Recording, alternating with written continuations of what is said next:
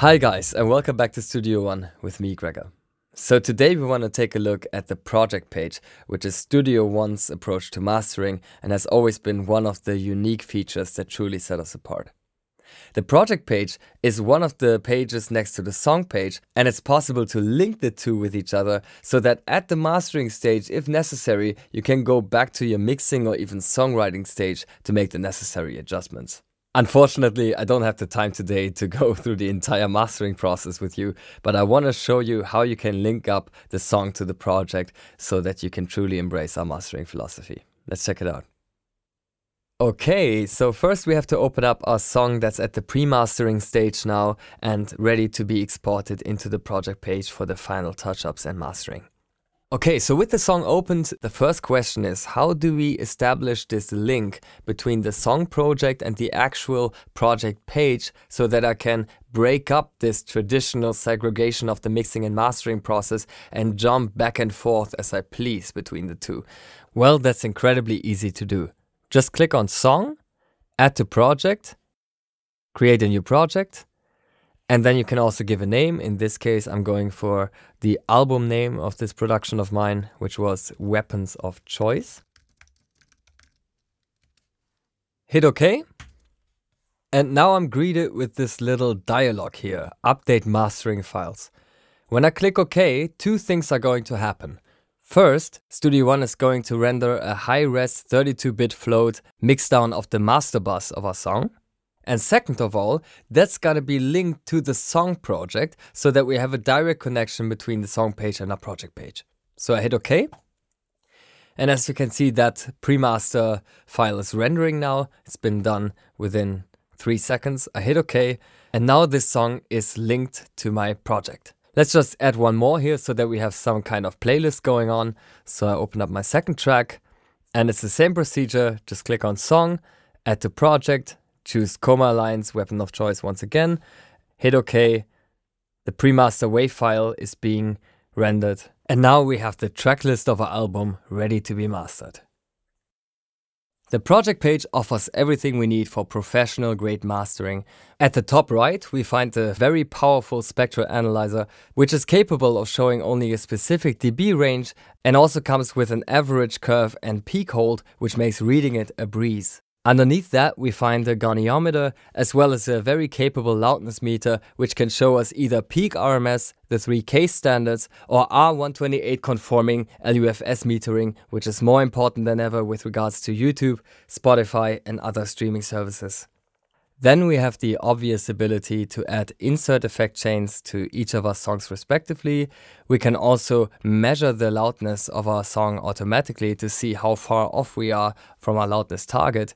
And of course, we can include all of the meta information that's relevant to a release, such as the album name, the artist name, EAN codes, songwriter, composer, all this kind of information. We can also include artwork for digital release. Speaking of digital release, what I really like is that you get an M3U file rendered, which you can double click in either Windows Groove, iTunes or other compatible players, and that's gonna create a playlist automatically for you with all the correct artwork, all the meta information and the correct sorting, and it always makes for a big wow effect with clients. It just looks super professional. Now, unfortunately, we don't have the time in this quick video for a full rundown of the mastering process. I just want to give you a rough overview of the project page and, most importantly, emphasize why our approach is so much more efficient and flexible than the traditional method. Now, on my first track, I've included a couple of mixing issues. See if you can spot them.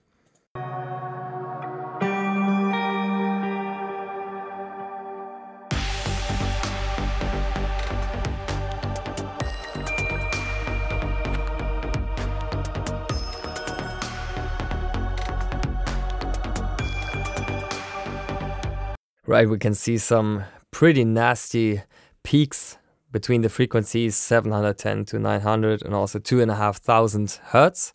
And the drums weren't really loud enough and punchy as we want them. So if this was a traditional mastering process, we would kind of have a big problem right now because we only have this wave file to work with, right?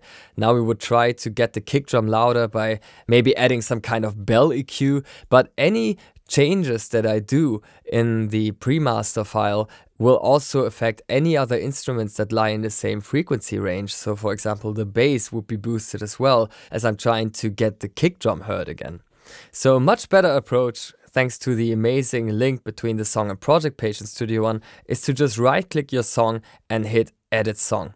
It's gonna open up the respective song project once again, and you can just directly go into the same part and fix the problem right at the source.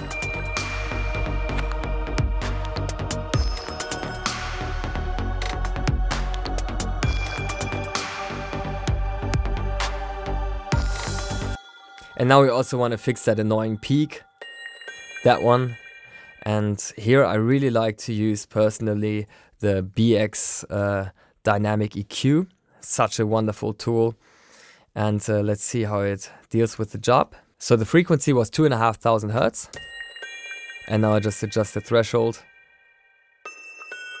until the EQ starts reacting. Perfect. Much less piercing to the ear. So once we're done, all that we have to do is save the song and go back to the project page. Now we're finding this red dot here. Why is that? Well, that's only because the song that we initially linked up with the project page is not identical anymore to the last save state. By clicking update up here, I can simply renew this link, and what happens now is the pre-master is basically being re-rendered and led into the project page in 5 seconds or so. So let's listen to that now.